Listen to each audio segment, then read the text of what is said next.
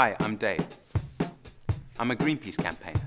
I want to talk to you about F-gases. You'll have heard about climate change and the main greenhouse gas that's causing it, which comes from these. What you might not have heard is that there are some gases that have an even worse impact on the climate. One of these super greenhouse gases is a refrigerant. They cool our drinks, our drivers, and our shoppers. They're known as HFCs, hydrofluorocarbons, part of a nasty group of chemicals called F-gases.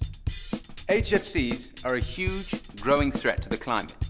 If you released into the atmosphere the 300 grams of HFC in your fridge at home, it would have the same effect on the climate, driving a Volkswagen Golf from London to Moscow.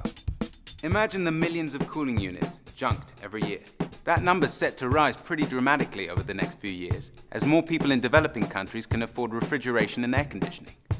By 2050, we're talking about the equivalent of 34,000 Volkswagens, driving from the Earth to Jupiter and back. That's 10% more than the total carbon emissions the US is scheduled to emit next year. That's a major planetary problem. Which is why I've taken my clothes off to talk to you about it. Why else would you listen to someone talking about an organofluorine compound? Thanks, Mum. The good news is that F-gases can just go away.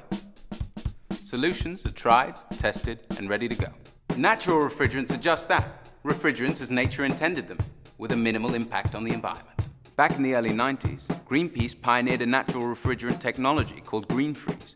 That's now used in over 350 million domestic refrigerators worldwide. More and more global supermarkets, drink and food providers are investing millions of dollars in making natural refrigerants the future of cool.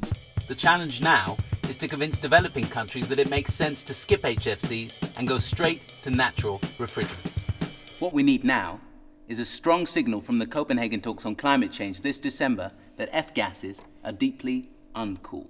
Because HFCs are such powerful greenhouse gases, getting rid of them is a really easy and effective way of helping tackle climate change.